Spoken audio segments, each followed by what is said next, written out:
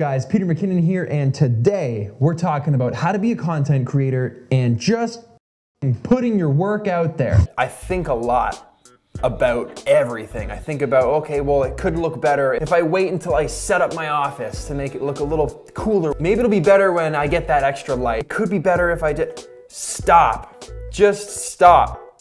Step one, just do it. Just film. Just start filming now. Thing you need to think about is just filming. Same thing goes for photos. I don't know what to take photos of, or I don't know how to get my photos to look as good as this guy that I follow on Instagram. You know how you're gonna get there? By taking thousands of bad photos. Take thousands of bad photos until you start taking more good photos. And then the ratio starts changing, and then suddenly you've got more good photos than you have bad photos, and before you know it, people are asking you how to take good photos. But the step that is required to get to that point is just starting to take photos. Take photos of whatever. You just gotta start.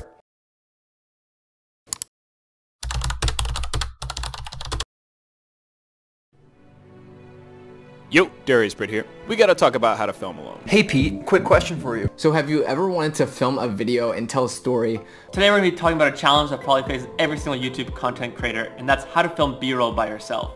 And I didn't need anybody's help for that. I didn't need a crew, I didn't need a gimbal, I didn't need a slider, I didn't need a drum. I needed some creative camera placement, a fun idea, a couple things to help me out along the way, and a good edit. So hit that like button if you like this video, smash it if that's something that you're into, 2018 style.